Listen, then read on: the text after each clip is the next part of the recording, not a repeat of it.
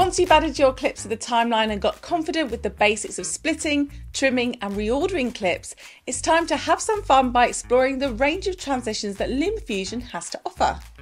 Transitions are simply animations that you can add to your clips to create movement on screen.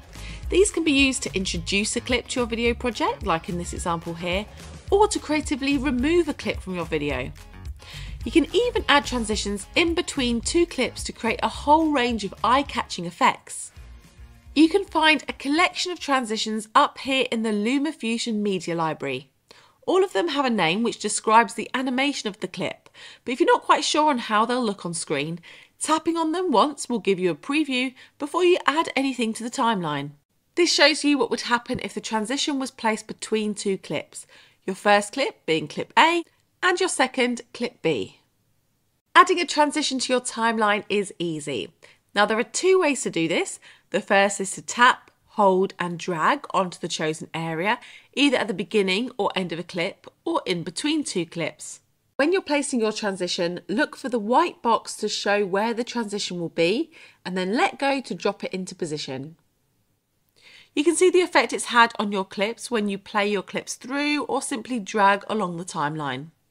If you don't like it and want to remove it, simply ensure the transition is highlighted by tapping on it once and tap the bin icon at the bottom of the screen. So let's experiment with a few more here. I'll choose the cross dissolve this time. You can see here that by adding it to the beginning of a clip, we'll fade the clip in. Adding it to the end of a clip, we'll fade the clip out. And adding a cross dissolve between two shots will blend the two together. Note here that if you want to add a transition in between two clips, the white box has to go over the end of your first clip and the beginning of your second clip. If a transition is happening too fast or too slow, you can change the length of a transition by selecting it and dragging it in or out. The longer the transition is on the timeline, the longer the transition will take to complete. You can also add transitions to your timeline by tapping the Add Clip button on the timeline toolbar and selecting Transition. When the playhead is positioned on a cut point or at the head or tail of the timeline, the default transition length will be added at that location. However, when the playhead is within a selected clip, so not at the beginning or end, then the transition will be added at the nearest cut and the duration will be determined by the distance from the playhead to the beginning or end of the clip. If you want to quickly replace a transition on the timeline, keeping the same position and length, but just changing the animation, you can do so by highlighting the transition, tapping the presets icon and selecting a new transition from the list. You can also replace a transition by dragging a new transition over the old one. Look out for the yellow box here which will show you where your transition is going to go. If you have LumaFusion open in front of you now, please pause this video and have a go with these two methods, either dragging and dropping your transitions or just adding them quickly from the Add Clip menu. However, adding transitions doesn't just stop with video. We can also use transitions between audio clips, blending music smoothly on the timeline.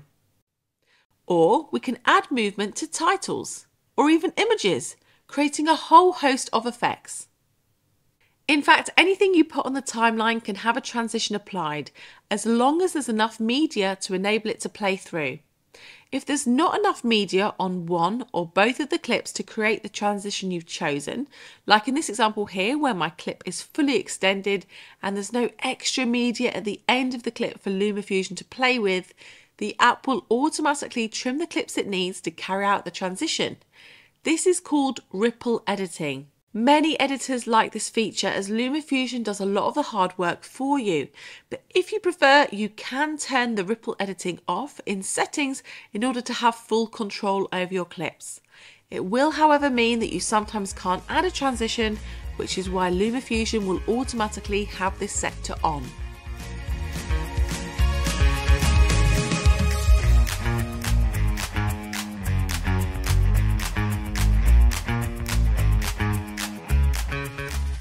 Play around with this by adding transitions to multiple pieces of media on your timeline, adding movement to your video in either dynamic or subtle ways.